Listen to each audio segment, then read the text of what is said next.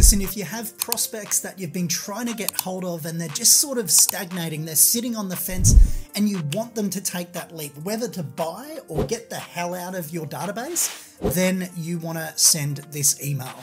Hey guys, it's John Bellamy here, and today I wanted to share with you a little copywriting framework and ChatGPT script that you can go and utilize to craft you a really awesome type of email that's going to shake the tree. It's going to make people jump either on the bandwagon and start working with you, or get out of your database, out of your sales pipeline, and move them from. Now, the reason why I wanted to share this with you is off the back of a number of calls and conversations I've had with some of our inner circle clients over the last few weeks. And what we've noticed, and maybe you can relate, is that every one of us in a small service-based business has typically running a sales pipeline. We've got clients or prospective clients that are at various stages. Maybe they've just started coming in, they've started having their inquiry, they're coming right through. Maybe we've had one or two, conversations with them. We've now had a discovery call with them, or a strategy session, whatever you want to call that, a blueprint call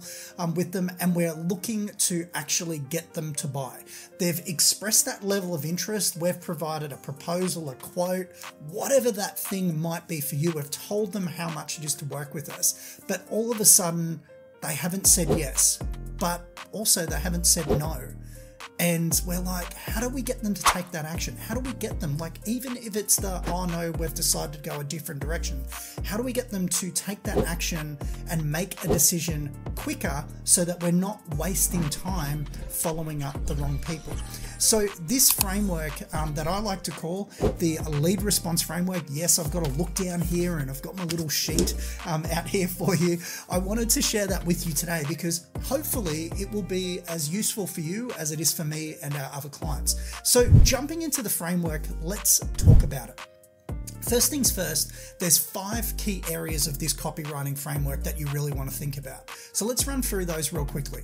The first thing is that we need to be able to clearly state the problem that our ideal client or buyer persona is actually having. That's the very first thing. So we need to be able to get that. The second thing that we need to be able to do is clearly state why us, our product, our service, our solution is the right result, is the right thing for the client to move forward with. From there, what we want to do is really paint a pretty picture. We want to paint that picture to further support why we're their solution. So think of this as 3 different bullet points that really cement the learning as for why they should work with us. From there, the 4th thing that we want to do is we want to paint sort of the 2 options, the positive and the negative decisions that will help, or that the contact will actually make. So think of it from the state of play where they're at. So if they make a positive decision, that's decide to work with you, what is their life or their business going to look like from here on out? And if they make the negative decision where they don't choose to work with you, what is their current situation looking like right now, and why is that not the ideal state? And finally, what we need to do, and this is the clincher, right? We actually need to ask them for the money. Right? We need to ask them to take that type of action, sign the contract, send a deposit, tell me you're in. Whatever that call to action is that gets you to that money point, we need to incorporate that inside of this copywriting framework. So once again, the whole idea of this is to take people from sitting on the fence to actually making a decision either way, right? Yes, I want to work with you, or no, I don't, right? Those 2 decisions are a perfect decision. Of course, we want more people to say yes, they want to work with us. But the reason why we want them to say equally, no, I don't want to work with you, is because we can then take that time that we would have otherwise invested in trying to follow up people that are never going to buy, and actually refocus that in servicing our existing clients, or finding more quality clients and having more quality sales conversations with those people who are going to buy. All right, so let's move into the prompt here. Now, If you don't need any ChatGPT prompts and you're happy to just go craft the email yourself, spectacular, right? But what I wanted to do is I wanted to share this really cool prompt with you. So there'll probably be a little pop-up here on the screen somewhere that'll give you the prompt.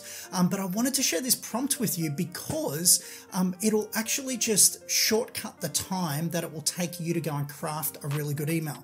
Now, it's no guarantee that you're not going to have to go and tweak the email or anything like that. Of course, you want to make sure it is your language, but this will just save you potentially hours of wasted effort when you can get this done in 3 minutes utilizing some AI. So when it comes to the AI side of things, there's a couple of things that I want you to be clear on to get the best out of this prompt that I'm about to share with you. Number one, I want you to have your ideal client persona ready. Okay, so if you don't know what an ideal client persona is or you don't have that ready, don't worry, there's another video on our channel here that talks specifically about how to create your ideal persona.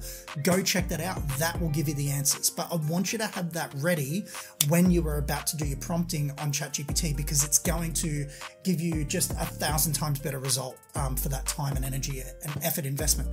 So here's the prompt. I'm just going to read this for you. You'll see it come up on screen as well. Using the attached buyer persona along with the below copywriting framework, act as my expert copywriter.